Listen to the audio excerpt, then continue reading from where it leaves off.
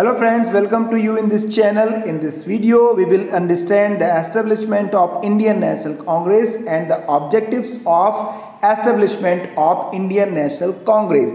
Between the years 1870 and 1880, Indian people had become political conscious, and by the year 1885, there was a platform ready for establishment of a political organization on national basis.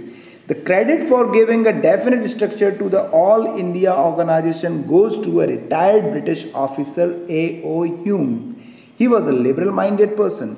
Hume had been feeling a need for a political organization which would bridge the gap between the rulers and the people being ruled.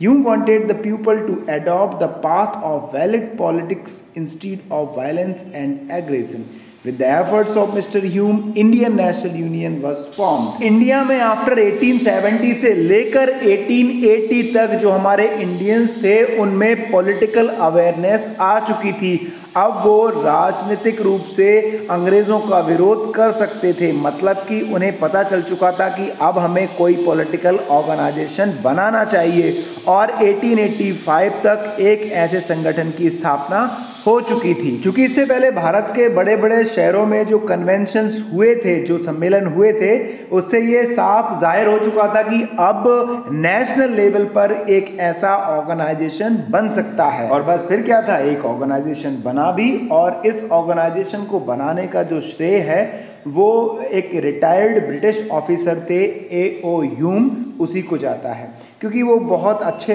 व्यक्ति थे और उनका मानना ये था कि जो व्यक्ति रूल कर रहे हैं और जो जिनके ऊपर रूल हो रहा है उनके बीच में कहीं ना कहीं एक गैप है, मतलब कि समस्याएं उन तक अच्छी तरह से पहुंच नहीं पा रही हैं और वो अपनी मांगों को सही तरह से रख नहीं पा रहे हैं, जिसके कारण देश में इस तरह की गतिविधियां हो रही हैं, एक स्ट्रक्चर ख़त्म हो रहा है।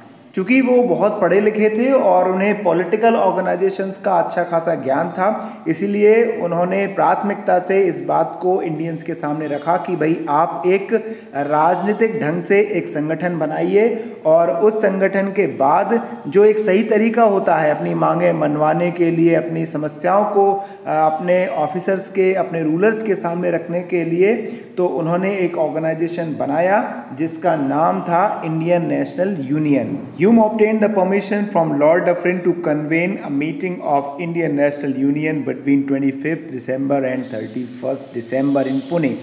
The objective of the meeting was to acquaint the workforce with one another, which was working for the national development, and define a political agenda for the development. Although the place of convention was decided to be Pune, the venue was changed to Mumbai in the last minute. The convention was held at Mumbai on 28th of December 1885 in Gokul Das Tejpal Sanskrit College. At the suggestion of Sir Hume, the meeting was named Indian National Congress, and thus Indian National Congress was born. There were 72 representatives in the convention of the Indian National Congress. Vyomesh Chandra Banerjee was the president of the first convention of Indian National Congress. इसी organisation के convention के लिए Hume ने उस time के viceroy Lord Dufferin से permission ली और Dufferin ने ये परमिशन दी कि भाई आप 25 ऑफ दिसंबर से लेकर 31 ऑफ दिसंबर के बीच में मीटिंग कर सकते हैं।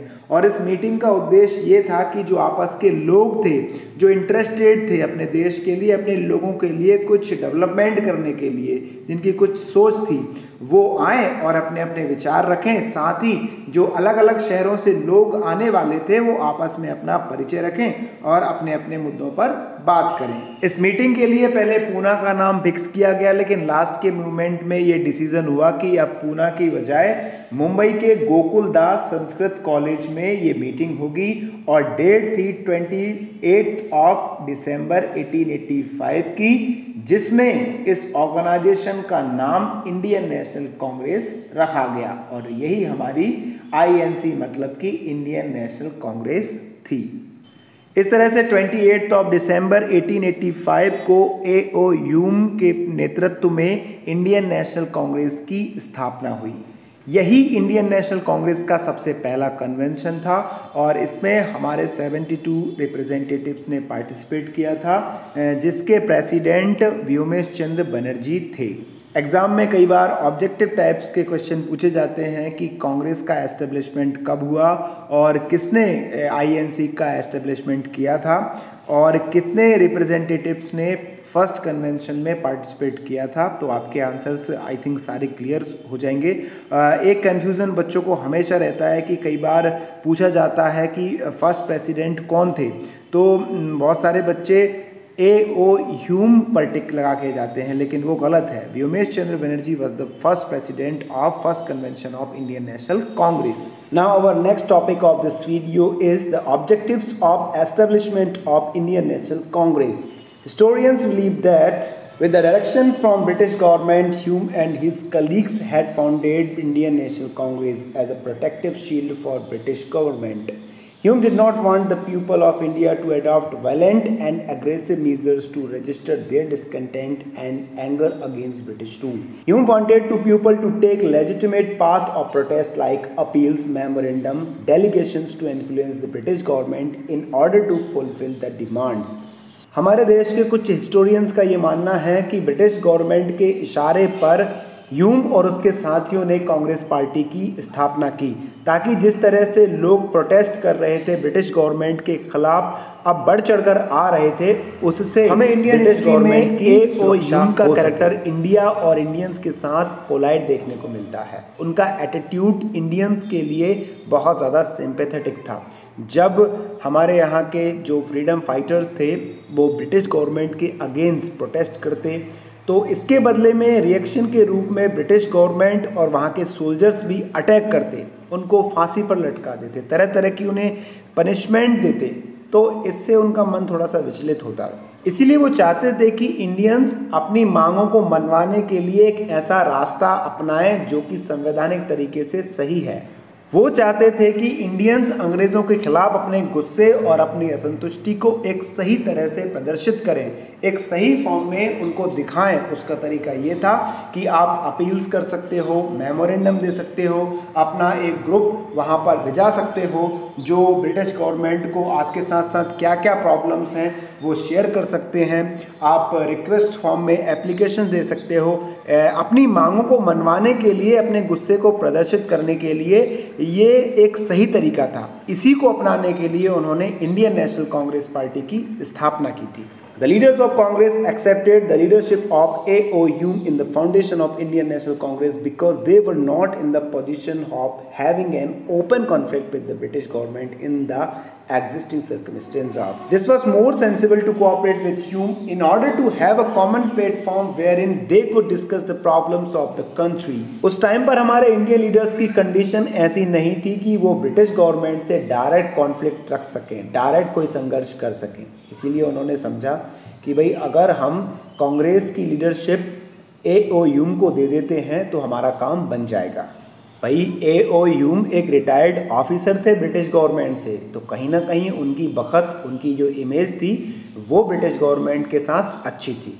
ब्रिटिश गवर्नमेंट में भी अगर किसी अपोजिशन वाले को अपनी डिस्कंटेंट, अपना एंगर शो करना है तो उसके लिए एक तरीक़ा था, और उसी तरीके की बात A.O. ह्यूम कर रहे थे।